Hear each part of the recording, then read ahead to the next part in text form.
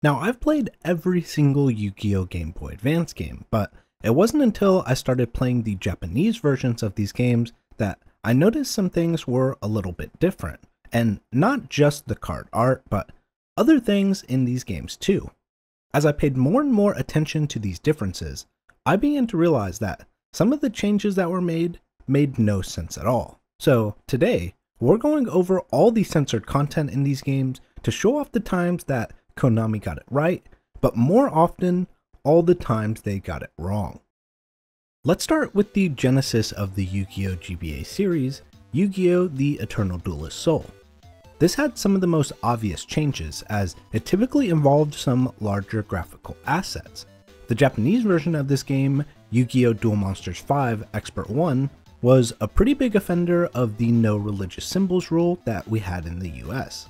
For example, Arcana had the Nightmare Chains card art depicted in his character background, which had to be removed as it was a wooden cross with barbed wire. This made sense as even in the TV show where Yugi is dueling Arcana, they had to replace it with a plate or table of some sort. And in Yu-Gi-Oh! Eternal Duelist Soul, this was replaced with just another image of the Dark Magician.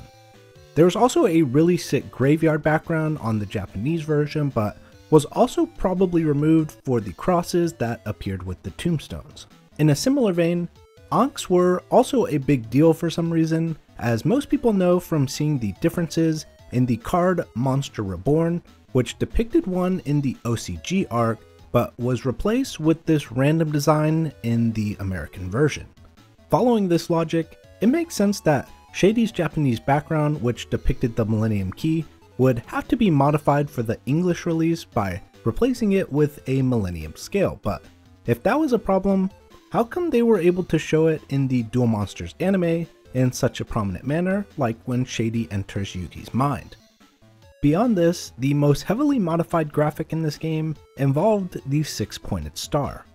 Much like the Ankh symbol, this symbol was prohibited and required the creators of Yu-Gi-Oh! To modify many of their original card arts, with the most commonly known example being Spellbinding Circle. We primarily know this symbol as the Star of David, but in Japan, it takes on some other meanings and is commonly used in Japanese media in accordance with anything that is magical or spellcraft and things of the like.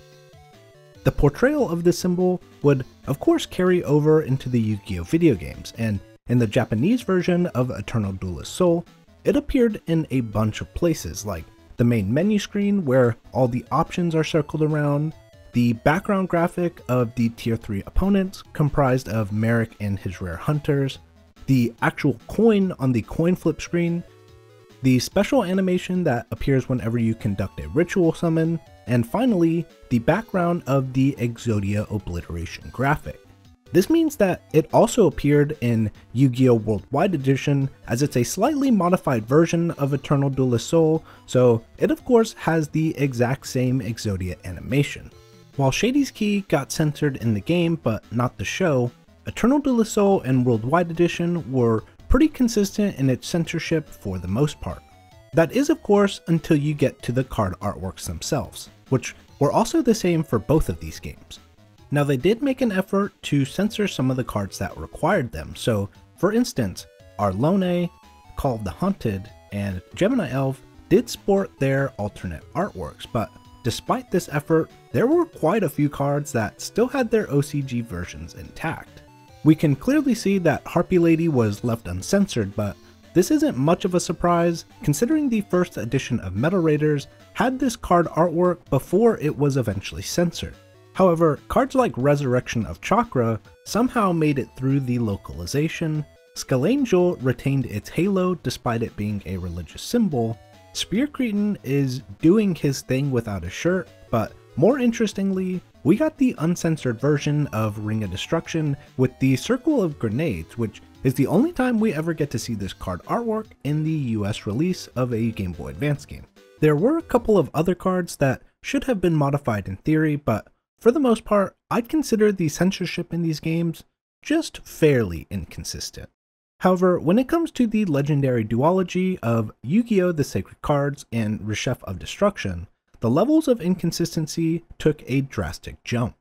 In the Sacred Cards, they made an effort to remove the 6-pointed star in the card shop basement where you duel Arcana in the Buzzsaw Deathmatch. Both the one on the wall and in the middle of the floor were changed to the symbol that's used in the US version of Spellbinding Circle. On top of this, they even went and changed the Spellbinding Circle card itself, but strangely, the Exodia head and all of his limbs were left with the star background, which doesn't make a lot of sense as it was changed in Worldwide Edition, but not for this game, so I'm not really sure what the difference was. When it comes to the Ankhs that appeared in this game, they seem to just leave them all in, as the original Monster Reborn art was left in the game unmodified, and even cards that included the Ankh like Water Magician were also left with their OCG artwork. In addition to this, they left the red crosses in on Injection Fairy Lily, the zombie head on Axe of Despair, and they even left Last Day of the Witch unmodified. However, when it came to the Legendary Fisherman and Dharma Cannon, these were given new artworks, I guess for being too violent or something, but there were really only a few instances of these censored symbols. But when it came to the waifus, they had quite a bit to consider, which led to a whole bunch of weird outcomes. For instance, they went ahead and censored cards like Sonic Maid, Water Dragon Fairy, and Resurrection of Chakra, but for some reason left cards like Gemini Elf, Ice Water, and Succubus Knight with their unmodified OCG art. And honestly, this is barely scratching the surface when it came to these sort of artwork, so I'm not really sure what the plan or reasoning was for the cards they did decide to modify, but they would make an effort to correct some of these inconsistencies in the sequel to this game, Reshef of Destruction. They decided to actually censor everything in this game, from the Exodia pieces to Monster Reborn and everything in between. Even getting as precise as removing things that I would consider barely noticeable in the course of a playthrough, but despite this effort, there were a couple of spots that had some glaring inconsistencies. The biggest example of this is with the full screen Harpy Lady Sisters animation that plays during a cutscene involving My Valentine in the casino. And you actually see this animation twice during the course of a playthrough, so someone was really proud of this one.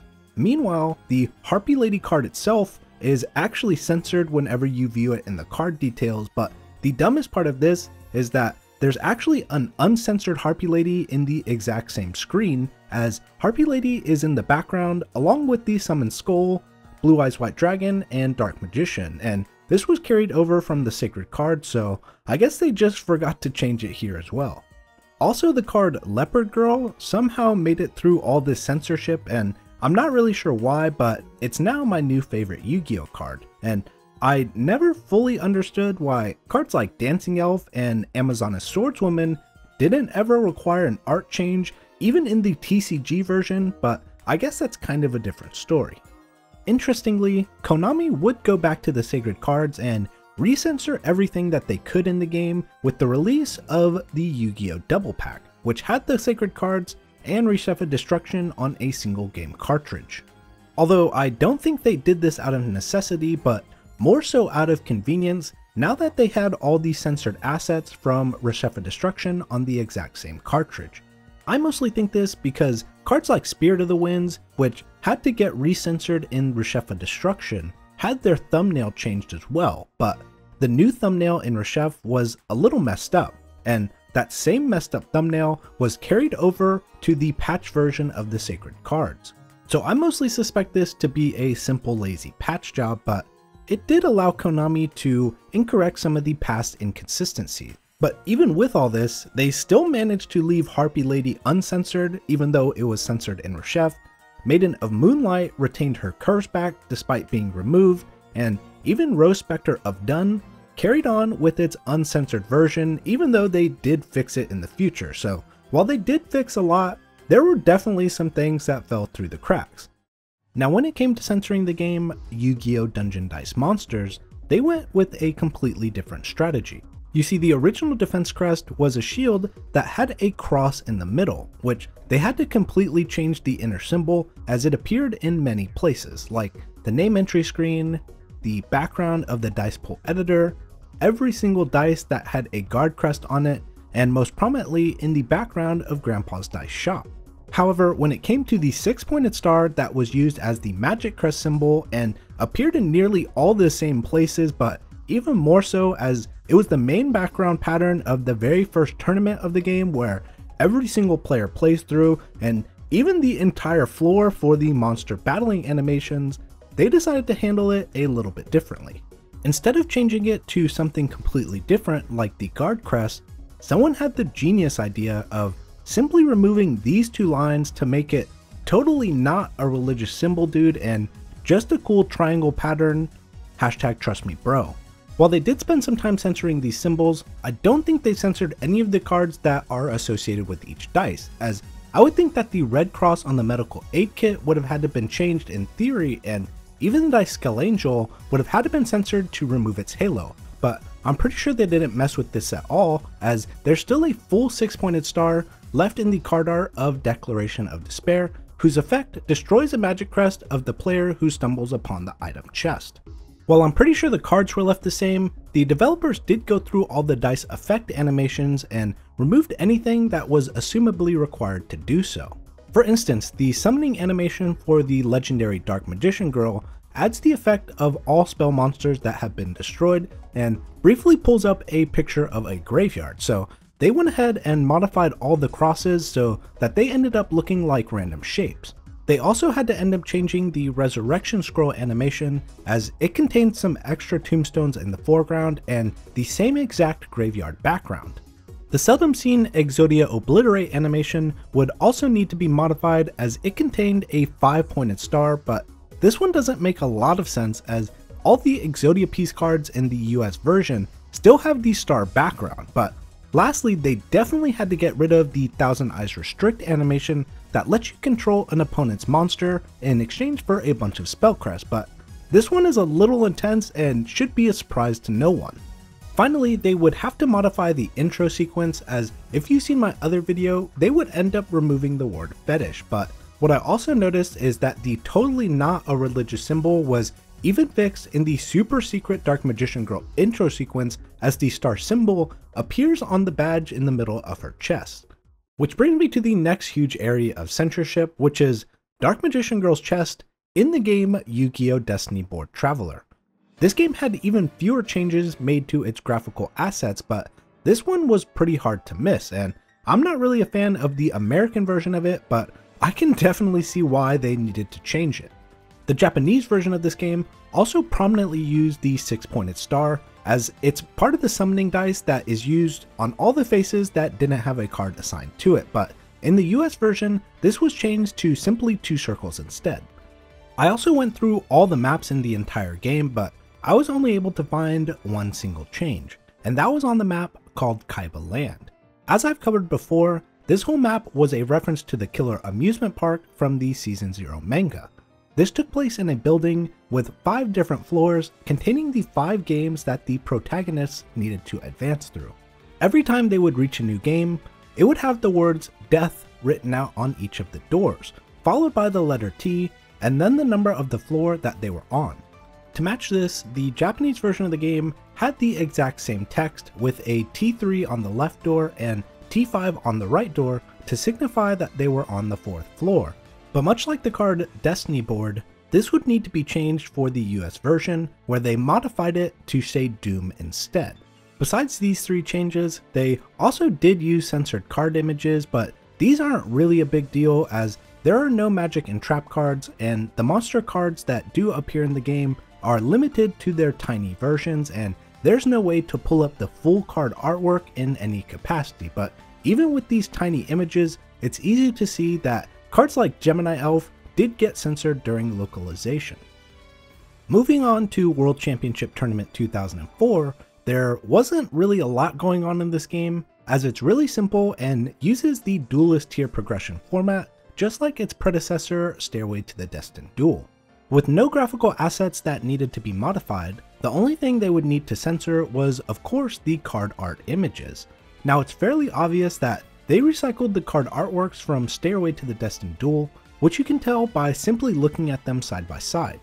And they would actually go back and modify a few of the card images that they didn't end up censoring the first time, so Ring of Destruction would lose its grenades, and Guardian of the Throne Room would lose the red rocket tips and be replaced with green ones, but strangely, Skull Angel would keep its halo, Spear Cretin would remain shirtless, Harpy Lady was without her coverings again, Sorcerer of the Doom would keep its red eyes, and even Turtle Raccoon was left with its nubs. They would also completely miss this little cross on the shield that displays the opponent stats on the opponent selection screen, so there was a bit of an effort, but they definitely came up way short.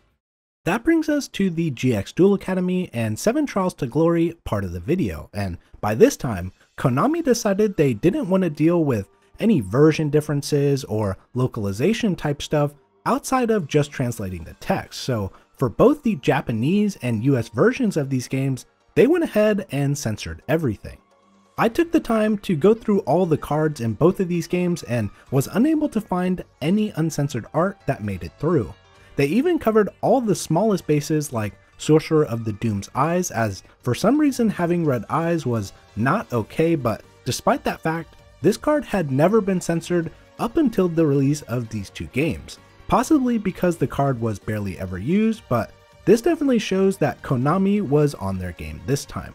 While the fan bases for both regions suffered as a result of this decision, I'd say the biggest L that the Japanese players took was literally the letter L, as even Destiny board was censored and they finally got to feel the pain of us TCG players. Although I was able to notice one tiny censorship mistake in both of these games, which they would eventually fix in their final GBA game, Yu-Gi-Oh! Ultimate Masters, and that was the symbol for the fairy type monster did include a tiny halo, so while these games did do a very thorough censorship job, it wasn't quite 100% perfect. And that brings us to the final Yu-Gi-Oh! Game Boy Advance release with the title Yu-Gi-Oh! Ultimate Masters World Championship Tournament 2006.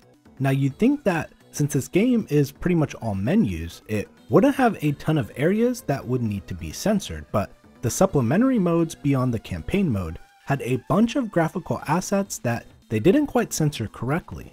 For instance, the Duel Puzzle mode contains these thumbnails that give you a brief idea of what the puzzle is going to be like, and for some reason, they left all the OCG artworks scattered throughout them.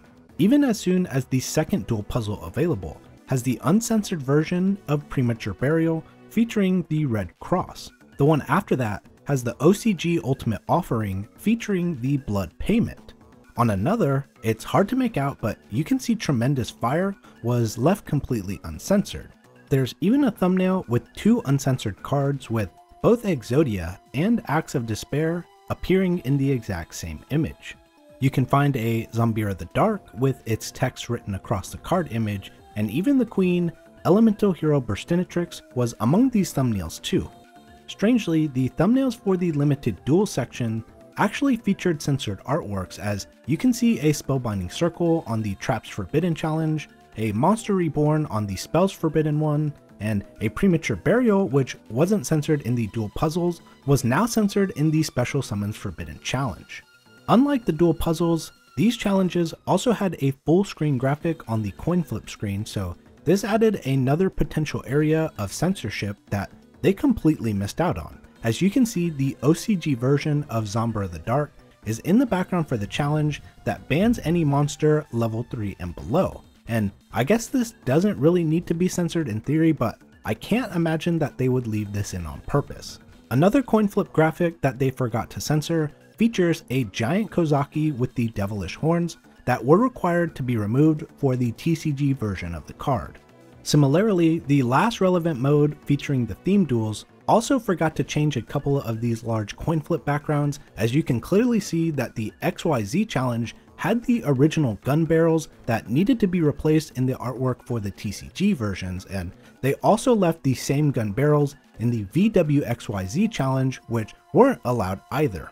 So while these images did make it through to the US version, they were pretty much all we got, as they only left the uncensored card artworks in the Japanese version of the game, which was a huge upgrade for them compared to World Championship Tournament 2005. All the other regions were stuck with the censored versions of every card, and even the fairy icon, as I mentioned before, did get censored in this game, but in an act of God, They thankfully forgot to censor the Sun waifu Helios the Primordial Sun and Helios Deus Magiste, a landmark win for waifu lovers of all sizes. And while they did forget to censor these cards, don't forget to subscribe to the channel, leave a comment, like a comment, comment on a comment, and be the comment that you want to see in the world. I'll be looking at photos of females cosplaying Jaden for my next wonderful addition to this channel, but in the meantime, stay uncensored, scrubs.